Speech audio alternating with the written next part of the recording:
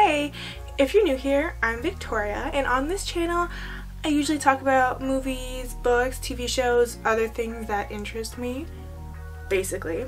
And today I will be talking about the movie Deadly Illusions. I want to start this off by saying Deadly Illusions was a great bad movie. There is a lot of potential to enjoy the terribleness of this movie, and I did, for sure. Overall, it was pretty fun, but also very ridiculous.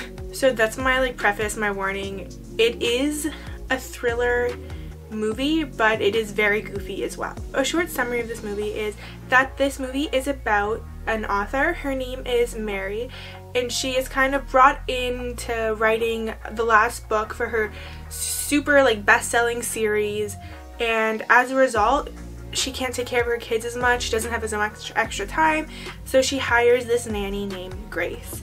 And from then on, craziness ensues, basically. In terms of audience reception, this movie is not doing the best. Although when I watched this movie, it was ranked #1 most watched in Canada, but now it's at #2, oh big deal. But it's getting a lot of views, but the views are not translating into satisfied watchers, I guess. Because currently on Rotten Tomatoes, the score they have for critics is 17% out of 100, and for the audience is 33% out of 100. Not as bad, but I think the reviews are expected if you've seen the movie. If you want to watch the movie without knowing what happens at the end, then I would advise doing that first, or you're already here, you might as well just watch this video, but there will be spoilers, 100%. So if you're not into that, sorry. Okay, so let's get into it. So at the beginning of the movie, once Mary decides that she wants to write these new books, even though she's adamantly against it, she talks to her best friend, and she tells her best friend that when she writes, she becomes a different kind of person.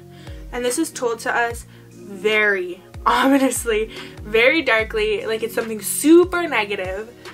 And I'm just telling you right now, it comes up again. The whole movie is based around this fact, and it makes Mary a super ridiculously super unreliable narrator. So throughout the whole movie, Mary is stuck with this writer's block, and in order to give her time to write, she hires this nanny through an agency, right? So all day she has interviews to find nannies, and all of them are absolute flops. They all suck. She's not satisfied with any of them until the very last girl, a beautiful young blonde girl named Grace.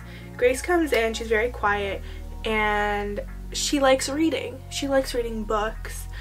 So basically Mary chooses Grace because she likes to read, which is not a very good indication of one's child-caring skills. Grace and Mary develop a close relationship pretty quickly, and then Mary starts having fantasies about Grace, right? And keep in mind, sorry, I forgot to mention that Mary is married to a man. Mary's married. Oops. Mary's husband is working, and he also doesn't have time to take care of the kids. Mary has these fantasies about Grace, and she cannot distinguish what is reality and what is fake, what she's dreaming. So she goes to Grace and tells her that they can't have any more relations, and Grace is like, I don't know what you're talking about. And Mary's just like, yeah, you don't. But as a viewer, you really don't know if what happened actually did happen, because Mary is a super unreliable narrator. The whole movie basically goes back and forth with that, little relation things happening between Mary and Grace. Even Grace kind of getting her claws into Mary's husband Tom. Blah blah blah, that's going on together. And then all of a sudden, Mary's best friend ends up murdered. Dead. And then Mary is determined to be a suspect because her fingerprints are on the murder weapon, and she has some unaccounted time from the night before, which she doesn't remember what happened because she has been having these things where she can't tell what reality is. So how is she supposed to be able to tell if she killed her best friend? But she's adamant that she didn't. But the police show her footage of a woman wearing a long coat and a headscarf, so you couldn't really tell who it is, but the police said it was her. But she's like, it could have been anyone. And realistically, it could have been anyone. The police don't know. So she lies to her husband and leaves the police station to see what's up with Grace, because she already thinks Grace is sus by this point, because she called the babysitting agency and they're just like, we don't have a Grace. And she's just like, oh, but I have a babysitter named Grace, and she says she's from your agency. And they're just like, like, what are we supposed to do with that? Like, it's obvious Grace is not from this agency. So she looks up Grace's information, finds her aunt, and then finds out, whoa, she had this really messed up past as a kid with lots and lots of trauma. And then she determines that Grace is a dangerous person because of this trauma that she experienced. So she races home to go find her husband to try and warn him that Grace is a dangerous person based on the fact that she experienced a significant amount of trauma as a kid, right? Because that makes sense. But also the fact that she lied about being from this agency is kind of sketch, so I guess that makes sense. So while she's racing home, it cuts to her husband in the shower and Grace creeping up to him with a knife. And then she's saying all this stuff about him, and then she starts like slashing him, which is like, this girl cannot be more than like 150 pounds, for real. And this is like a huge man. The biggest thing in this movie that I couldn't get my head around was how she overpowered him. Like, yeah, she had a knife, but it was like close combat. They like struggled and like she won, which is like mad props, I guess. Like, you had the skills. So he's all slashed up, laying on the floor, and then Mary comes home and she's just like, Tom, where are you, Tom? So she's looking for her husband, and then Grace is like, oh my god, something bad happened, we have to go help Tom. And then they all race to help Tom. The babysitter too, the one that's just slashing him up. So they go, she comes, brings a bucket, starts cleaning up the blood, and then Mary's like, yo, what happened? And she's just like, I don't want to hurt you guys. And then she like switches, and like her voice goes auto-tune and deep, and she's like, kill her. And then Grace is like in her soft voice now, I don't want to kill her. But then again, she's like, kill her. I guess the big twist at the end is that she has dissociative identity disorder.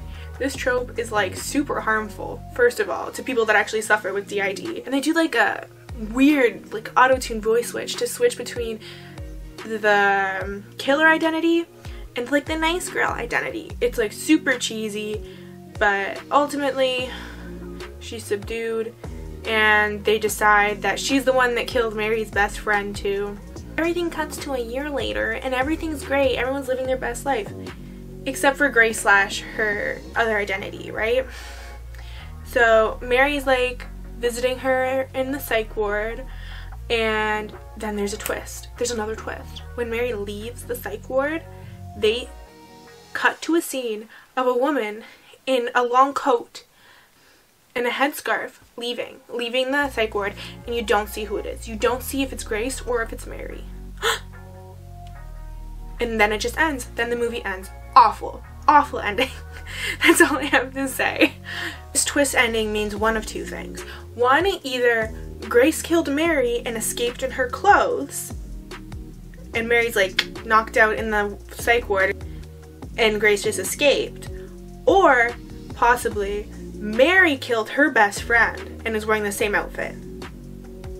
Either one of those theories does not sit right with me. Both of them sound ridiculous.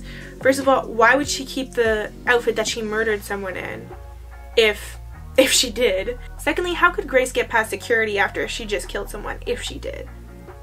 Thirdly, shouldn't that outfit be in like evidence if Grace wore it to kill Mary's best friend? Either way, I don't think she should have her hands on that outfit. It's kind of sus. Kind of dumb. Not even sus. It's just kind of ridiculous. Whatever. This movie, I literally can't even with this movie. It was a lot of fun. It's super ridiculous, but I can't. Anyways, I hope you enjoyed this video, and if you did, please consider leaving a like or subscribe, and comment if you have anything cool to add. I hope you have a great day.